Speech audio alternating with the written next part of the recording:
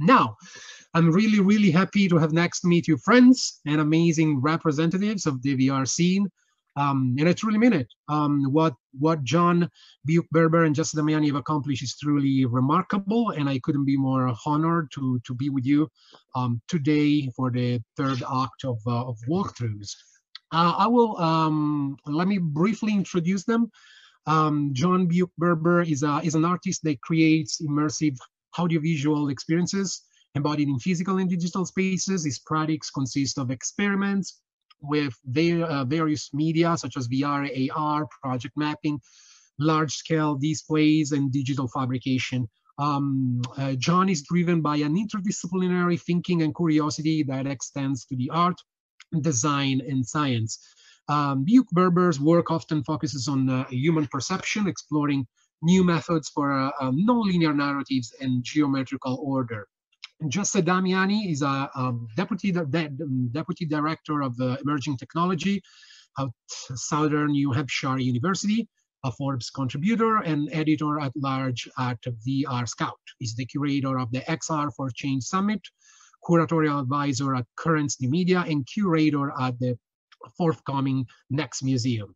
He curated a spatial reality exhibition at Space Gallery and co-curated virtual features with LACMA and SimCinema with Float. Who is speaking? I'm George Vitale. I'm a creative director and exhibition maker based in Berlin. My projects evolves around the role influence of technology on society through the lens of art and the eyes of the artist. In 2017, I founded Synthesis, which is a first of its kind VR-based experimental art gallery located in Berlin. We are driven by a strong interdisciplinary approach. Therefore, pieces are displayed through different media, tangible and traditional art forms intermingle with Oculus and Vive headset. I would like to briefly introduce the structure of the talk and provide the audience with like a quick overview. So we will start off with a presentation by John about the work that is today presented, but also with an overview of his body of work. After the presentation, we will have the walkthrough of John's piece today that is presented today called Mediated Virtuality, and then we will welcome and answer any questions from the audience. Feel free to leave your questions for the panelists in the comment section here on Facebook. I will make sure to check the chat regularly, and I think we're all set for the start. John, shall we begin?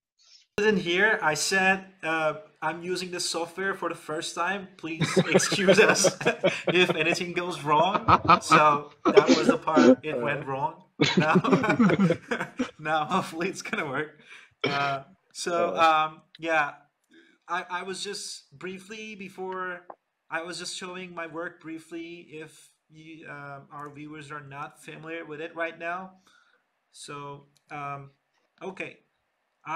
Like George said, I guess you heard him. I'm an artist working with digital media, and I create immersive installations. And my work is generally is an exploration and experiments within the intersection of art and technology and design.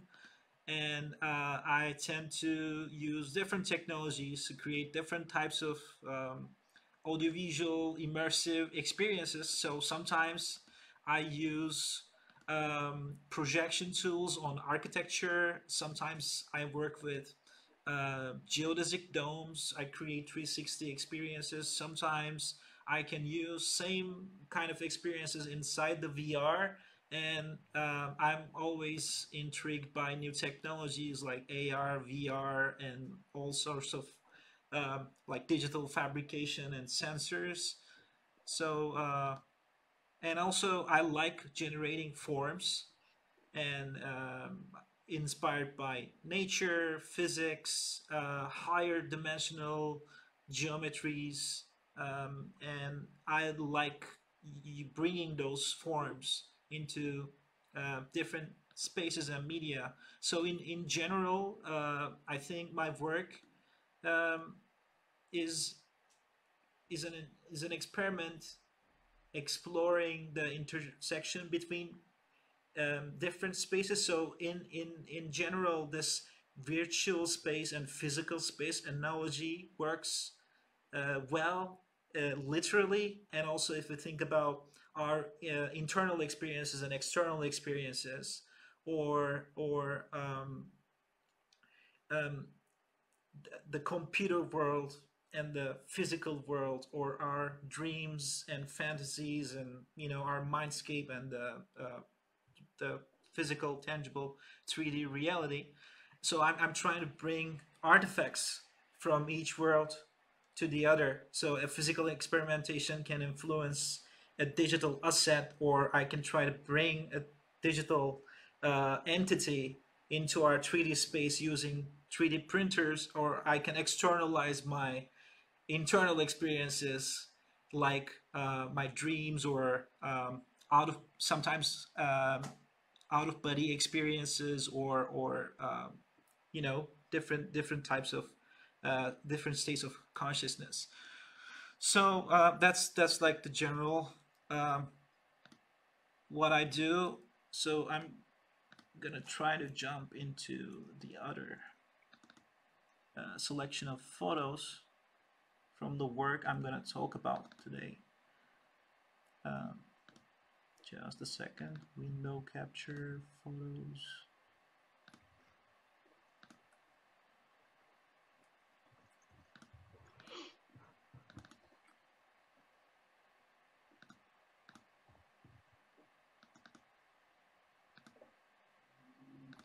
Okay, I think you guys can see it now, right? We still see you, John. You might need to do a separate screen share. Transition. Do you see domes and virtual reality? No.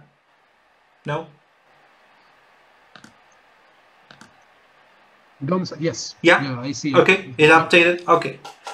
So yeah, this is just a small, a few slides from my keynote, talking about how I've started working with domes and virtual reality. So let's see, hope it works. So this is Biosphere in Montreal, Quebec, Canada, and can you see it now? Yeah. Okay. So this was back in 2015. I visited Montreal for an performance at SAT, Society for Art and Technology. They have these immersion and experience symposiums each year, and it's a very vibrant environment where all sorts of artists and designers and scholars from immersive media get together here, and they showcase their experimental pieces and talk about new technologies. So I was there, and I was super intrigued by their permanent dome installation over there. It uses, I guess, 12 or 16 permanently installed projectors. So it's kind of like a VR experience, but it's a communal experience where everybody can enter to that virtual space. It's an amazing environment, and Biosphere in Montreal was built by architect Buckminster Fuller, who influenced me big time. I'm a big admirer of his ideas. And we see here Allegra Fuller, his daughter, who is also a scholar. And that day, during the opening of Immersion Experience Symposium, she was talking about her father and how he came up with the idea of geodesic domes, inspired by carbon atoms, and then his ideas of synergy and spaceship Earth and all these amazing concepts. And it was a super inspiring moment for me. We were within this dome structure, and I was just imagining it like a kinetic sculpture, moving and doing these impossible movements, basically. So I was super intrigued by it. And that was the time I moved to the US for my master studies at SFAI San Francisco Art Institute. So creating an immersive piece for domes and virtual reality was something I had in mind. I was more exploring about the topic, and this book from 70s by media theorist Gene Youngblood, became a big another like resource material for me. Strangely, it was also the foreword was by Buckminster Fuller himself. And in this book, Gene Youngblood literally prophesizing the world we're living in right now, how the future of cinema is going to be more sensory experiences and less about drama and narratives, but more of synergetic form, a mix, new media between music and abstract visuals and technology. He was talking about holography and how the future of audiovisual experiences will be more immersive and surrounding and so on. So it was a super inspiring book. So the first piece that I've created for domes and virtual reality, inspired by all this material and Buckminster Fuller and Gene Youngblood, was this piece called Morphogenesis, which consists of different abstract spaces inspired by how organisms develop their shape by following certain geometrical principles. And we can see those geometrical principles in nature in micro scales or macro scales. So this was my attempt to visualize that processes and build an experience by flying through these different immersive spaces and different audio environments as well.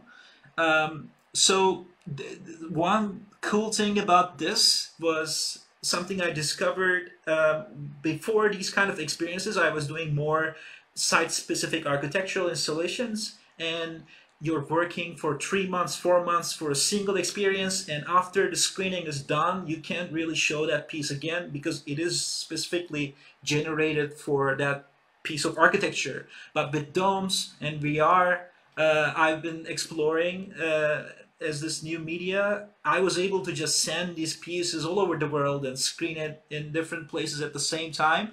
If they don't have a dome, I can send these, VR content and they can showcase it.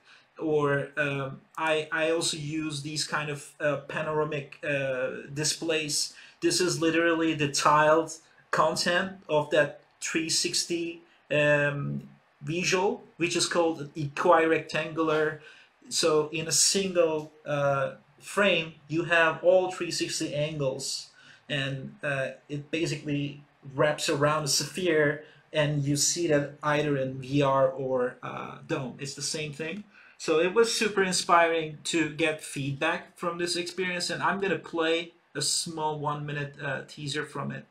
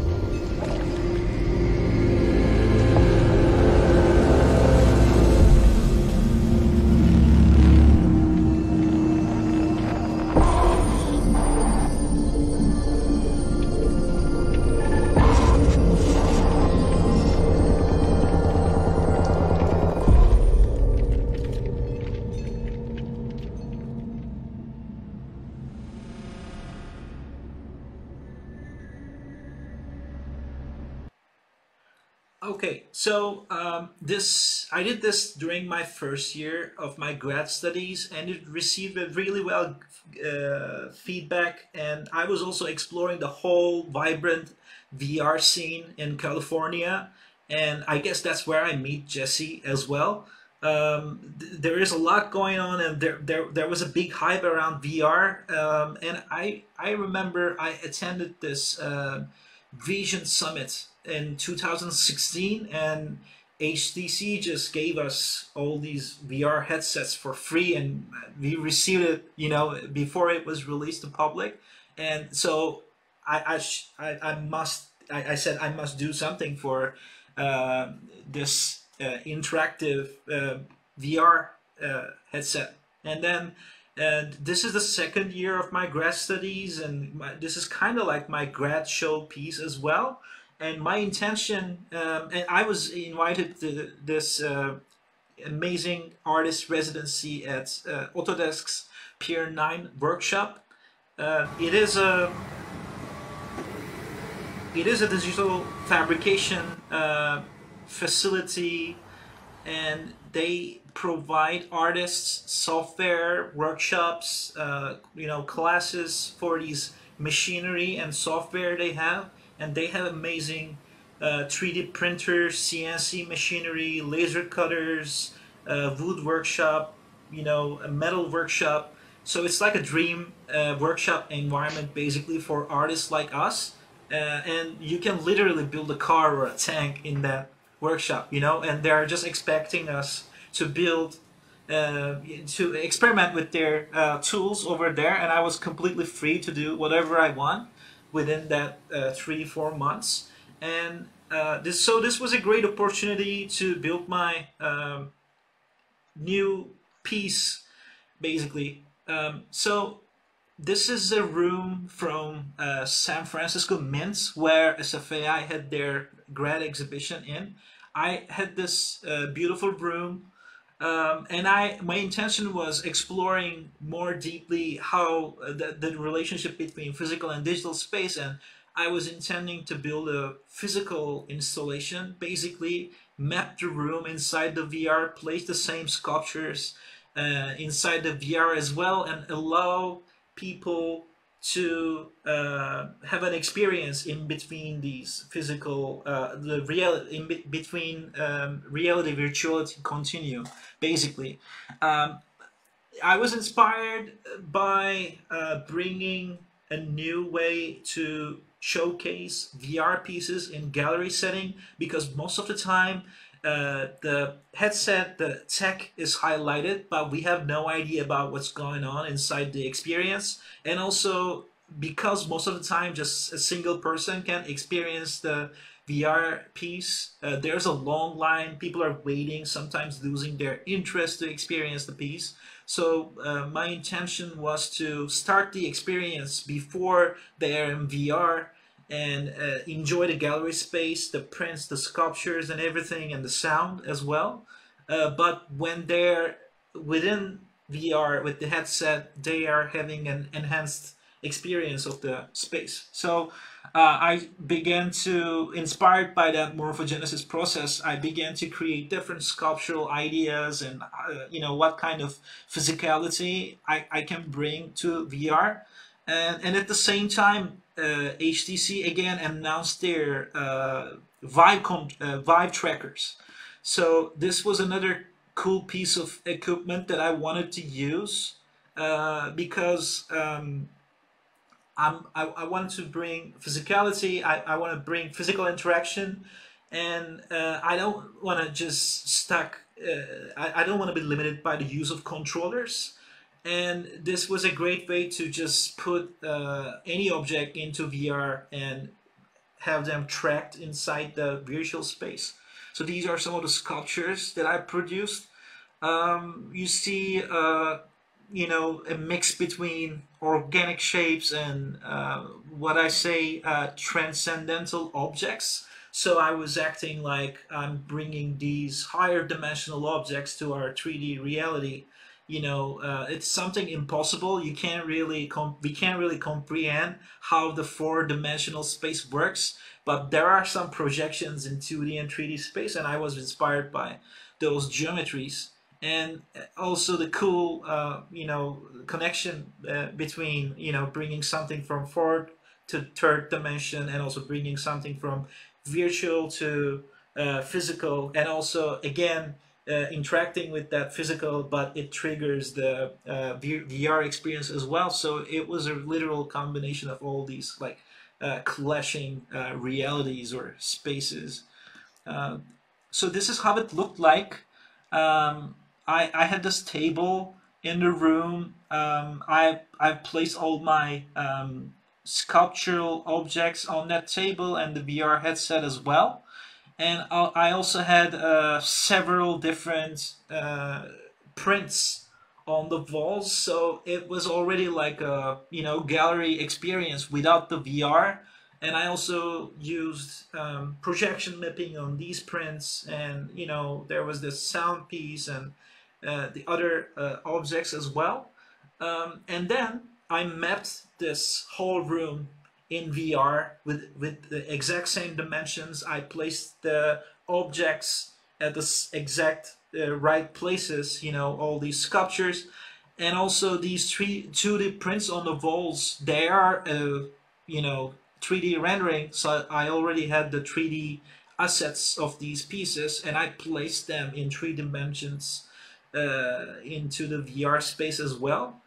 Actually, now I'm thinking like this could be a better AR experience, without all the fuss about the VR stuff. But at the time, it wasn't that popular yet, so that these are the tools that I had.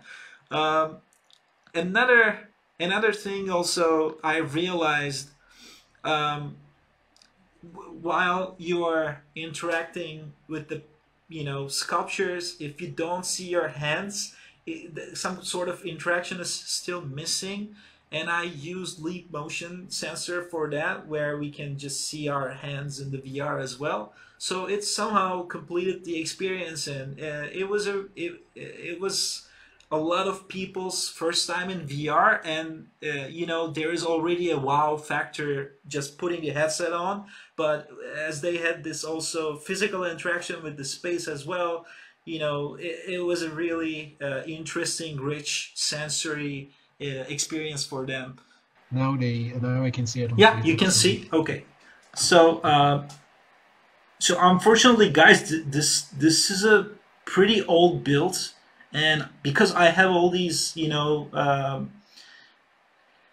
stuff for the equipment, I wasn't really able to update everything, so it kind of works weird. It's not exactly the way it looked back then, but you can see here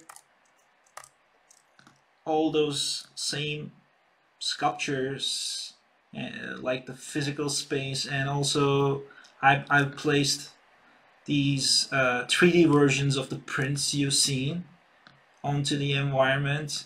And what I've added to this is more like a research piece for me. This is not like my other audiovisual work where you have this 20-minute experience, but I was keeping in mind a lot of people are gonna experience this in this space, so I wanted to give them a brief experience in VR, in addition to their physical experience in the gallery space as well. So what I did was, so you enter this room, and this wireframe you see here is the exact dimensions of the room you're inside.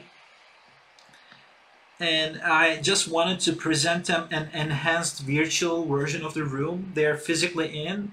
And the weird thing, people were interacting more with the table because it's a larger object, so they were going beneath it and touching it. It was just such a weird experience. They are like newborns in this virtual space, and I wanted to bring some sort of out of body experience into this. So what I did was, John, can I ask you a question? For sure. Because I think you're going to talk about this, but I think it's can you describe the process of actually how you moved from like 3D printed sculptures to a spatial installation that activates the VR? Like, sure.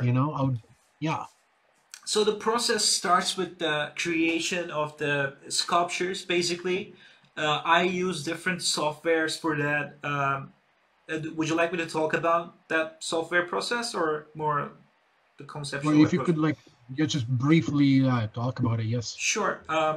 So basically, there's a lot of form experiments. So I'm the first step. I'm more like a sculptor. I come up with the forms, and I have the higher resolution 3D mesh that I 3D print. So the ones that I brought into Unity here are lower density versions of that.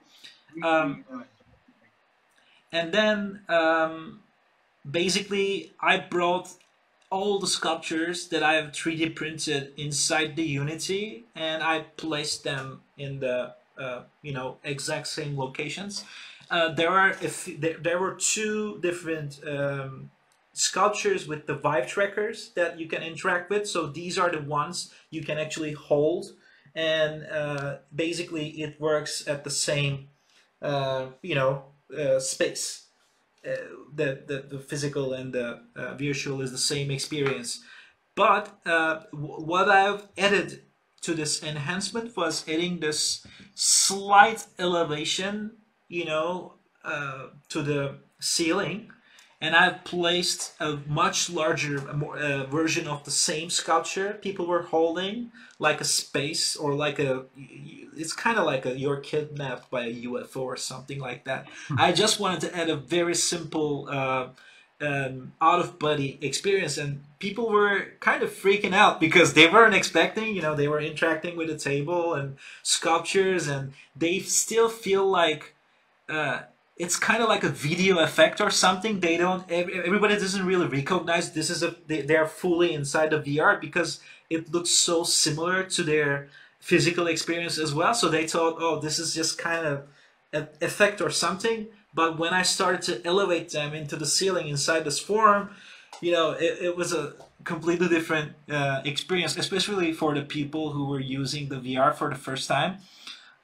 So let me just dive into the VR right now.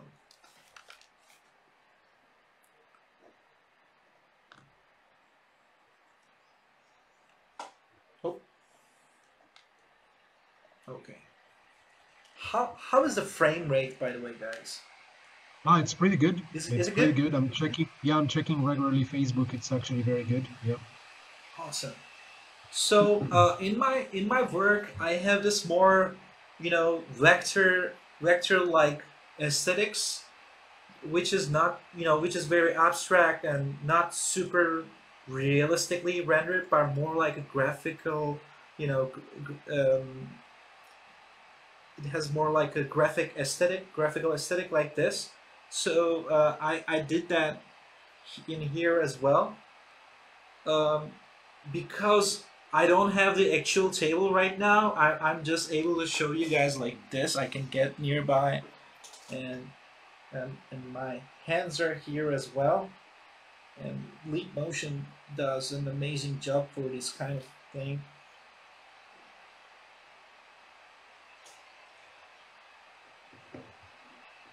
So I'm actually holding the. Can you see my camera as well? I'm actually holding the piece right now, but I can't see. Yeah, we can see both. I can see guess both. it is turned off. Wait, me try.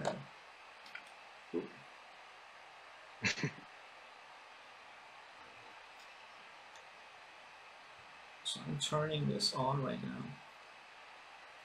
I need to pair it.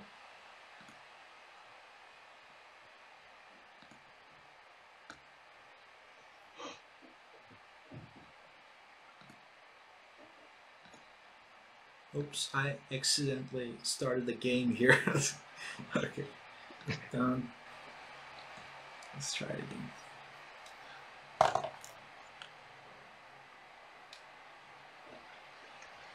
Wow, the tracker is here, but the sculpture is not. But I guess you get the idea.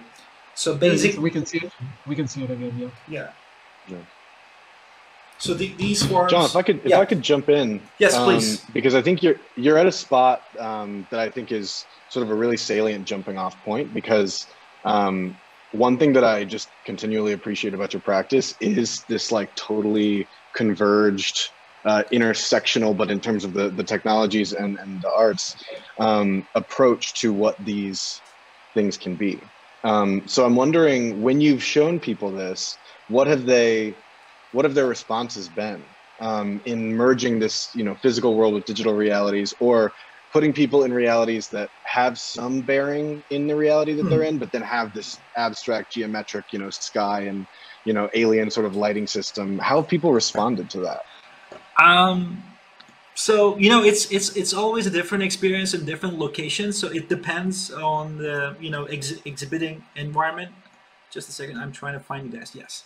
So for instance, at the SFAI grad show, I think this was the most out there technological piece, because we have more like performance artists and sculptors and classic painter friends. So it was more like a contemporary art show, in which where they see this super weird technologically advanced thing for the first time. So it was a complete alien experience for a lot of the audiences, but not just the aesthetics or the sculptures. When they enter to this VR space, it is a completely different experience too, because for a lot of people, like I said, if they never experience VR, there is still a wow factor. But most of the time, they are trying to understand, like, what is really going on here. Am I looking? Because their hands over there as well. They see the same table. Yeah. So, for instance, they thought, if I move the table, is it gonna move here as well? Because they didn't know the difference between that VR setup and the physical setup. So, but I guess because there is all these things that you can't really analyze at the moment, there is this mind-blowing effect of, wow, I'm experiencing this is, I mean, the special thing for me was giving people an experience, for the first time in their life. That is something you can't really do in our time anymore, because so Totally. that was really fulfilling. Another thing that I really Totally. and a feedback I received, and it inspired my following work. um, they found themselves in sort of meditative spaces, because it is a Mm. lot like a psychedelic experience as well. So surprising thing for me, after just having a few minutes of these technological experience, the next moment when they come outside of VR, we are in deep conversations about the nature of reality and how the mind works and consciousness expansion and all that topics. So it is really fun and fulfilling to have those kind of feedback immediately, but not after like an hour of conversation. Totally. Well, one thing that's so funny is your work is so precise, but you're kind of a far out dude. Like even coming in on this discussion with expanded cinema, like that comes from the counterculture of the 70s. Exactly. I'm wondering, in doing this work and making this work, and you referenced like the fourth dimension while you were doing your walkthrough. Have you noticed that making this work has changed how you think or perceive space, or embody the artistic potential of space? I mean, definitely, because we are visual creatures, and just like machine learning algorithms, we learn from the memories or visual experiences we have, and somehow our minds are sorting all these different experiences. And something we were talking about with my friend, you see these sort of experiences more in your dreams after you experience this kind of VR stuff, because now it is encoded in your memory as well, and you have this example visual space. So when your mind generates dream spaces, they are inspired by VR experiences. So it is a complete, mind blower to notice that Totally. kind of stuff. And also, I mean, the more time you spend in VR, especially when you're developing, not just experience the experience, but when you're developing, you're tweaking a lot of the stuff. And I'm sure it happens to all these people, like all sorts of people who works with VR. When you come back to physical reality, it kind of feels like a VR experience as well, because we have a gyro in our brain, and or in inner ear, whatever. We have these two sensory organs. It generates the same way a computer graphics card generates the virtual spaces. So it Totally. changes how you look at work. Totally. Totally.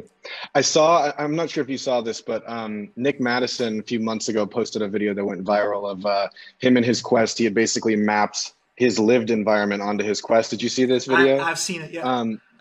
Yeah, yeah. reminds me a lot of your work, and I just wonder, like, are you thinking about the ways, particularly with the pandemic, how your sort of sense of merging the physical and the digital might change how we relate to like our interior spaces, our intimate, our rooms, our offices, our homes?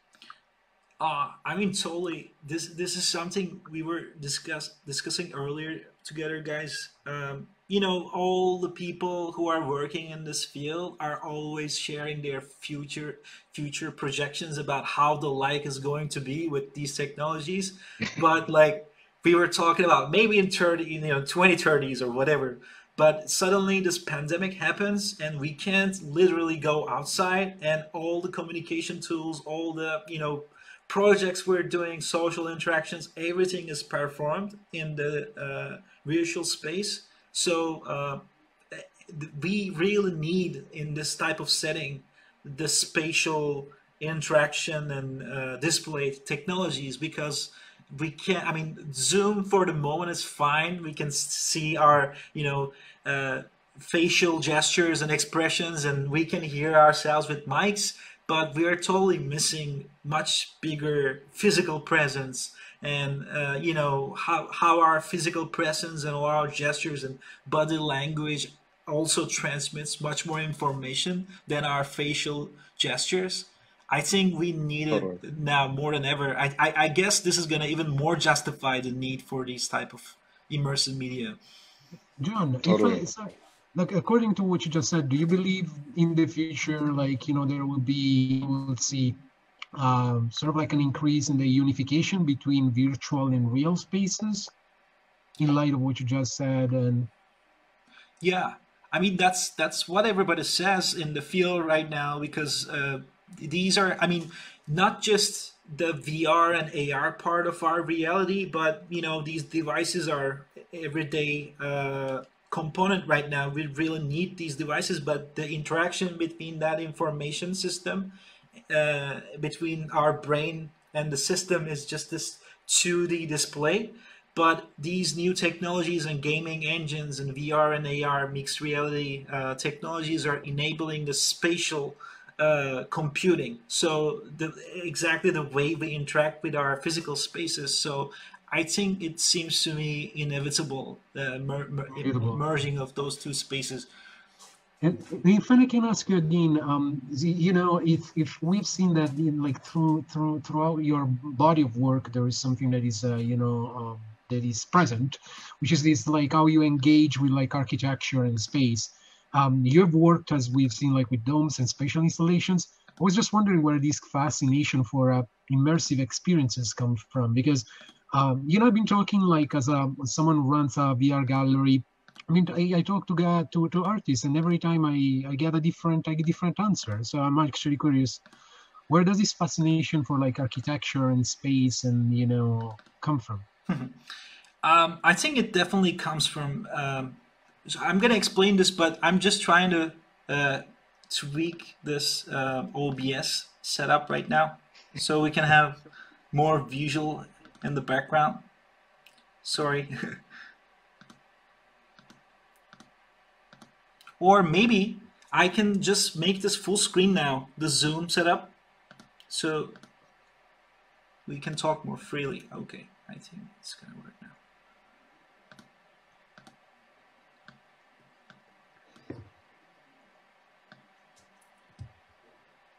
Transition. So we should be full screen now. So yeah, that's a great question for sure. I was always fascinated with cinema, and I was an aspiring director. And during my design studies in undergrad, I studied visual communication design, and that was the first time I started exhibiting my digital pieces. So projectors came first, and putting the projectors in gallery, and the 3D animation and motion picture and abstract forms displayed in spaces became something to consider about, And at the time, projection mapping was really booming all around the world, especially in Europe, in light festivals and projection mapping festivals. A lot of architectural installations were becoming available for artists like me. I remember the first time I actually did my first projection mapping exhibition in Cologne in Germany. And I mapped a simple chair, and I actually mapped its shadow, and shadow was duplicating and making all these, different stuff. So once I did that, it just you just get the idea of, oh, like there are infinite possibilities here. You can bring anything from digital world and physical world using this technology, and then one wall and three walls and architectural facades. It just and I did some aniglyph 3D work as well on the architecture. But despite the installations were huge and architectural, it wasn't still really immersing you. So when I experienced a dome environment for the first time, I knew this was the ultimate tool to create immersive experiences. And then VR came hand to hand with dome content creation. Yeah, it's sort of like domes allow you to really share in the immersive experience, but often lack the interactivity and intimacy of what you get in headsets. One thing that I want to pick up on in there is like when you're talking about this chair, I was thinking about one thing that you do that I really like is you bring a really organic touch to sort of all of your work that I've encountered. There's something organic about it, even though it's decidedly digital. So I feel like there's an assumption that like the digital cannot be natural. And I'm thinking about dome environments and projections that sort of make you feel more somehow involved in the natural world. How are you thinking about, and like in what ways can immersive arts, can the immersive arts bring us a sense of the natural and the organic? Yeah, it's a great question. I think it's about the materiality of the digital media because, for instance, if a sculptor works with wood, that is your material, and you utilize what a wood can or can't, or when you're working metal, you're bringing that tangible material qualities into the work itself.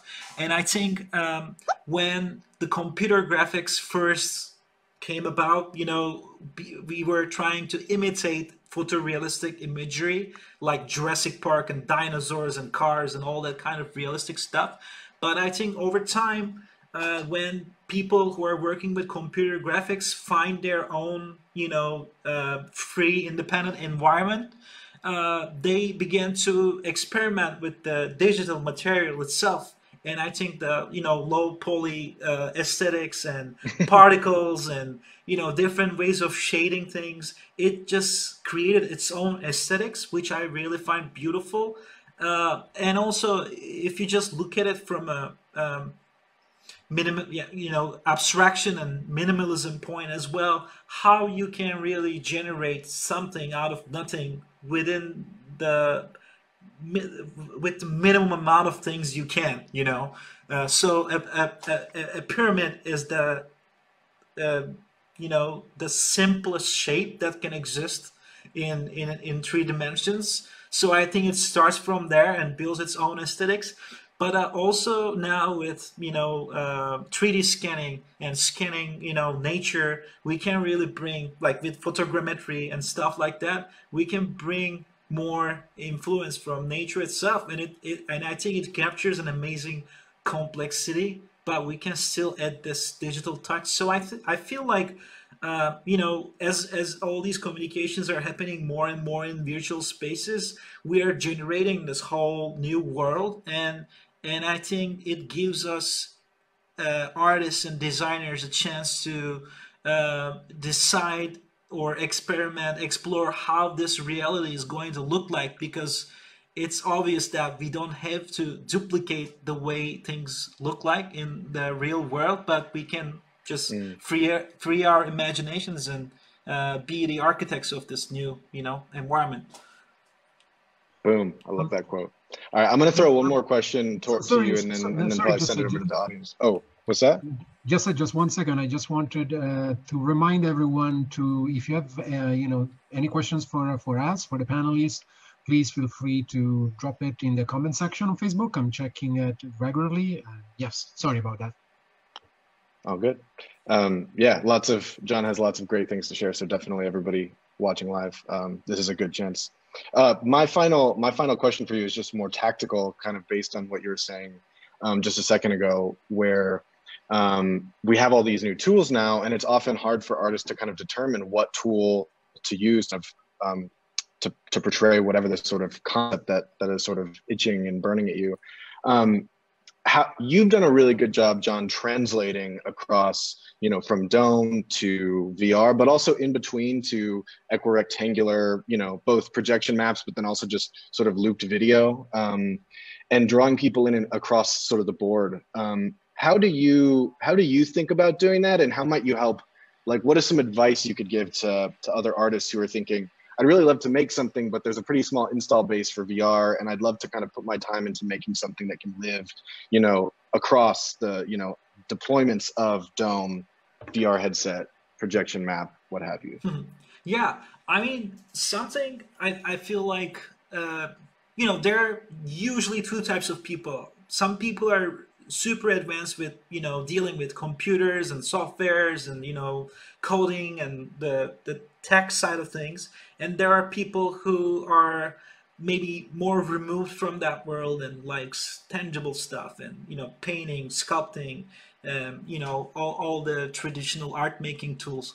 I feel like, my perspective totally changed when I moved to San Fran and start to work within a workshop environment, and I feel like my digital art even more improved after I started to work with real materials, because there is something like literally real there, that it doesn't exist in the virtual world, and we can learn a lot from it because it's a rich sensory experience, right? Because you hold stuff, you feel it, and there's a lot of juice in there in that experience. And I think there's a lot we can bring into the digital space from those experiences. So I really value the, if you want to do something with a computer, start doing it without a computer first, you don't, because a lot of the times, especially the first group of people I mentioned, the more techie people, they got caught up in those like softwares or,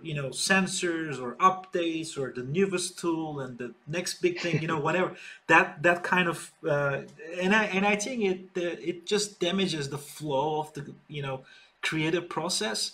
But I feel like an idea can really start in your head, and then you can translate it into drawings and sketches, and then and once you know what you're talking about, what you want to show, what's the experience like, what do you want people to feel, then it is a digital translation process. And I feel like with new like gaming engines like Unity and Unreal, these are free software. You can just download it and use, and there is like infinite amount of tutorials online that people can find, which wasn't really available when we were kids. These were super expensive software, and there were no internet. And I feel like they can just start, like I said, with the traditional ways of creativity and start to find ways to translate it into digital space. So literally like picking up objects or sketching something out, or even just talking something through, putting it in a Google Doc, like that type of stuff. Exactly, because you're creating something from nothing, and you need something, and how is it going to look like?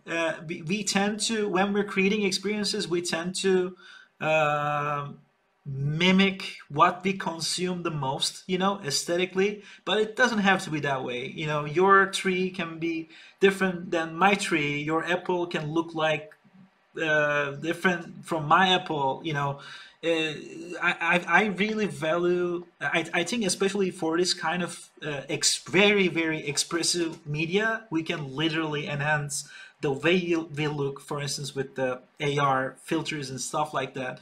There is a lot of personal expression we can bring into our creations, And I think that uniqueness makes something really special, not really replicating someone else's reality, but you know like externalizing your own inner experience in a way. Mm.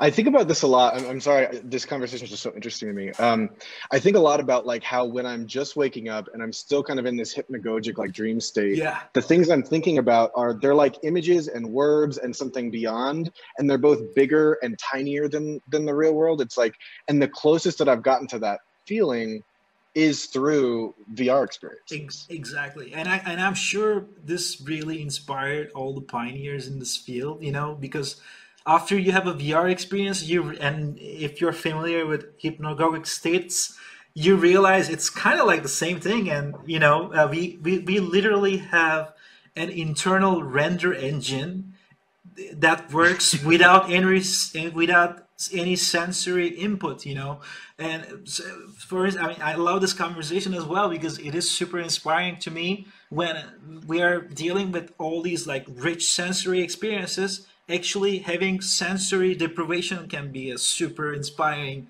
state as well. So just float. I love flotation tanks, for instance. Mm. Despite it is the invert of a VR experience. It really produces similar type of a sensory experience where you can bring a lot of inspiration from that deprivation into this sensory overload. Totally, totally. George, I Um, know we're kind of tight on time. I want to check in with you. yeah. We're definitely about to wrap it up.